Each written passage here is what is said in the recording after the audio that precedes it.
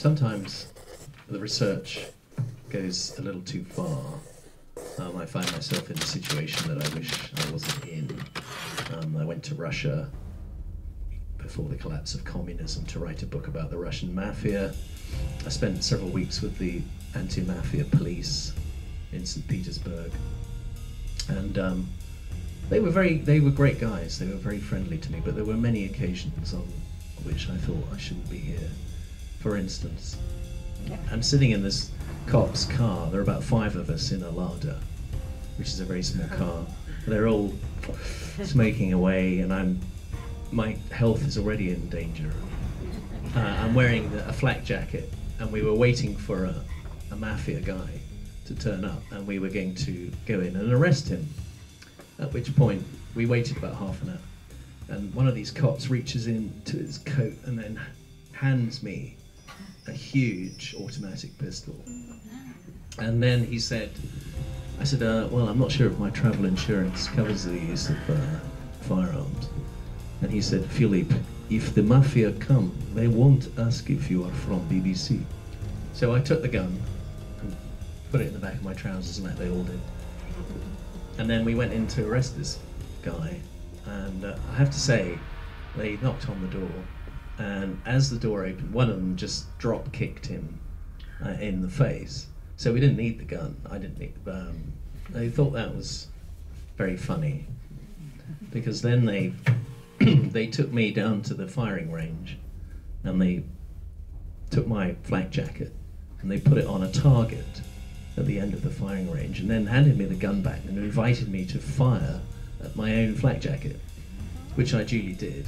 And all the bullets went straight through it. And I said, oh, right. And they said, Philip, he's a Russian flak jacket.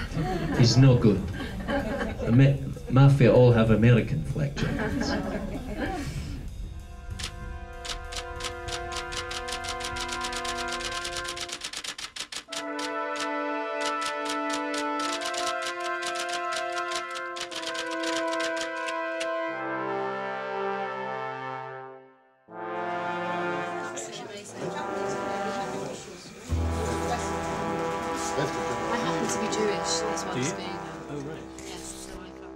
My favourite virtue? Well, I'm not sure I have a favourite virtue. I mean, I've got a lot of favourite vices, but I could name any one of those, actually. Gluttony, I'm very fond of.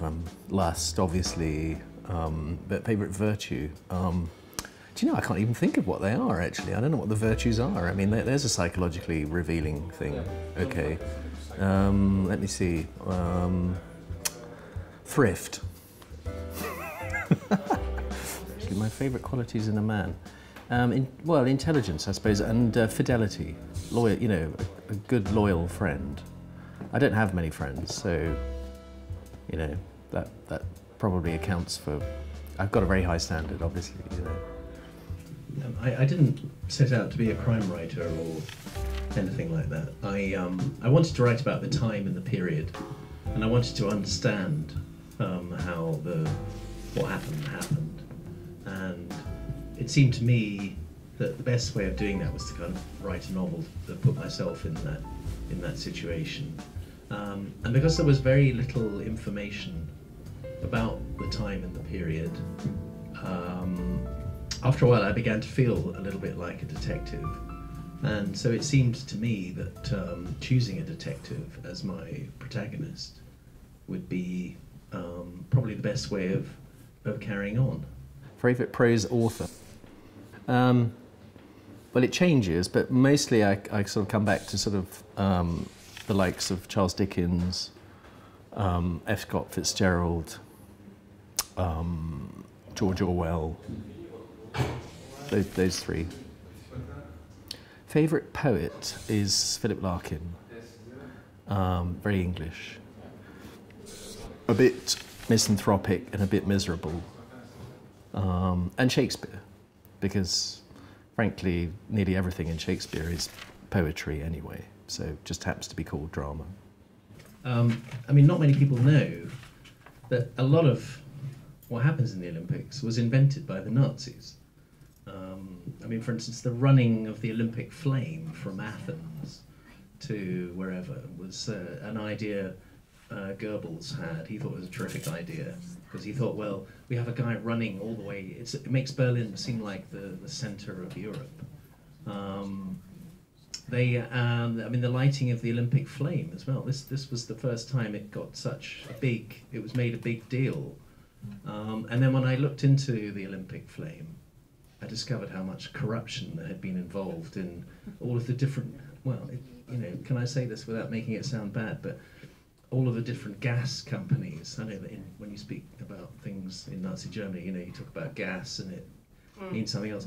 But the gas companies were all vying to get the contract for the Olympic flame, and it was all a racket. It was all money, and it was all corruption. And I thought, what fun it would be to write about the German Olympics and to sort of be all the time with a sharp stick, just prodding the British idea of having the Olympics. I did go to Cuba, yeah. I loved Cuba.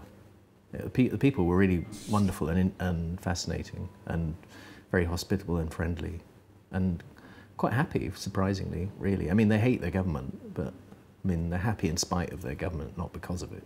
I wanted, obviously I thought it would be fun to go to Cuba. I always like to go to the places I'm writing about. Research is funny. You have to kind of react to being in a place. I think that's the most important kind of research there is. Some people take it very literally, they've got to find certain things. But I like to have an emotional reaction to the whole thing. So that's why I went to Cuba.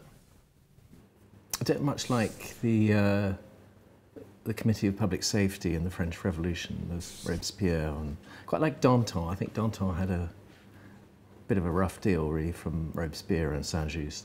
So I didn't really like them. Mostly, I think I don't like revolutionaries, because I think it's interesting how revolutions go wrong, and they end up sort of betraying their own principles. So, 60 years ago, I might have said Castro was a hero, but I mean, events have proved differently. I think he's now a sort of pretty loathsome tyrant, really. So, on the whole, I loathe people who pretend to be making things better for the people and then end up being worse than people like the Ayatollah Khomeini. And I regard myself as a little bit like an impressionist painter. I think of myself as a bit like Georges Seurat. I go and I draw little sketches of places, not picture sketches, but word sketches. And I work at these little sketches to make the place come alive. And you can't do that from just in a book. You have to be there. So I always look for the little spot of colour, the little bit of detail. Because what happens is, if you remember looking at Seurat's pointillisme, what happens is that up close it doesn't mean anything at all. You've got all these little details, but when you take 10 or 15 steps back, then all the little spots, the little details, the little facts, then they start to add up, and you get an impression of what it was like. And that's all I'm after, really, is to give an impression. I don't kid myself that I'm able to give a photographic sense of reality. All I'm trying to do is recreate an impression in the same way as Seurat does, so that when you narrow your eyes, you get that shimmer of a moment in time. Oh, this is easy. I've got 3, actually. I would dearly love to be able to play almost any musical instrument with great virtuosity. I would also like to be able to speak a huge variety of foreign languages. Since I'm English, I actually speak none. They say a man who speaks 3 languages is trilingual, a man who speaks 2 is bilingual, and a man who speaks none at all, speaks 1 is English. So I would dearly love to be able to speak lots and lots of different languages, and I reckon with those 2 skills I could sort of go through life anew, renewed. Keep buggering on. It's not mine. It was Winston Churchill's phrase, keep buggering on. It meant even if the whole world is against you, you've just got to keep carrying on. But the buggering part is essential. It means there's a tenacity and a doggedness. Very Scottish. Yeah, well, no, they're just miserable. No, I don't think they keep buggering on. I mean, they complain a lot. They complain far too much in order to qualify for to qualify to use the phrase "keep buggering on." So, that's mine. Pleasure. Thank you very much.